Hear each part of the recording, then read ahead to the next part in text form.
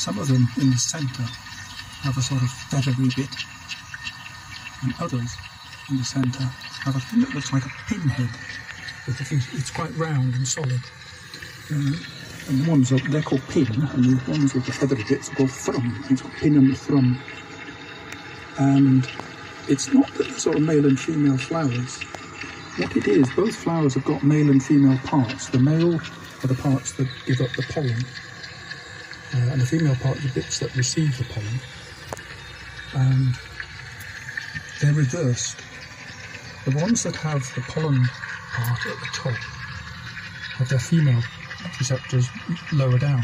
It's down to the length of the stalks that support them.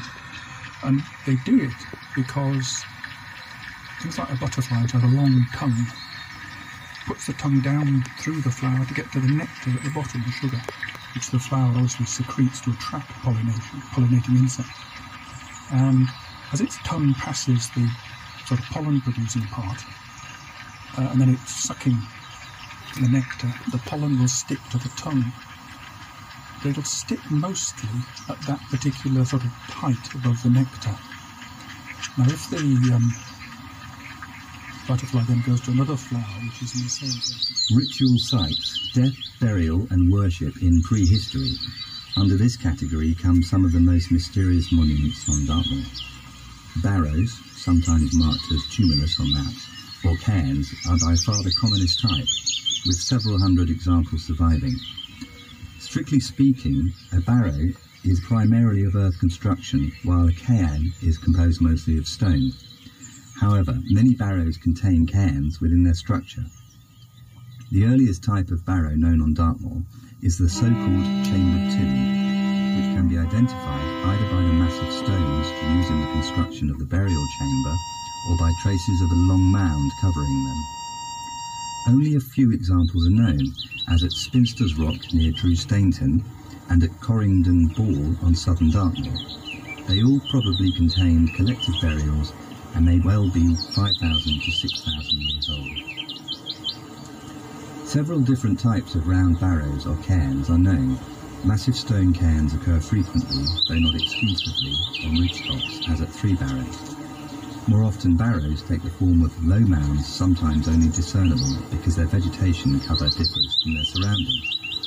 Some barrows have no mound at all, but consist of a long ring of small stones, about 1 or 2 metres wide, enclosing a level area.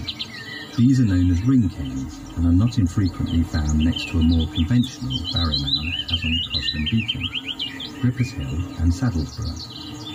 Other barrows have a retaining circle of upright spaced stones more or less defining their circumference. The smaller barrows are often associated with stone rows. The diameter of barrows range from 3 metres to 35 metres, and they can be anything up to 3.5 metres in height. Most barrows contain burials, and many of these were in cists, which in their exposed form are quite common on Dartmoor. They consist of slabs of granite forming a box-like structure, internally roughly 1 metre by 0.6 of a metre by 0.8 of a metre in depth, which is usually sunk rather below the level of the ground and then covered with another slab to form a lid. In most cases, the cover stone has now been displaced.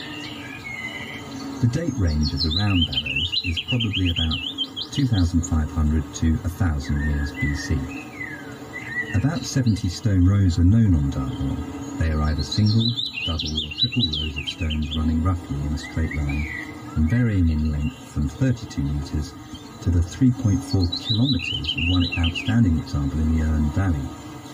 The stones are set some distance apart from each other, and they range in height from a few centimetres to 2.5 metres. Occasionally, complex groupings of rows occur, as at Shovel Down, where a new row was discovered in 1975-76.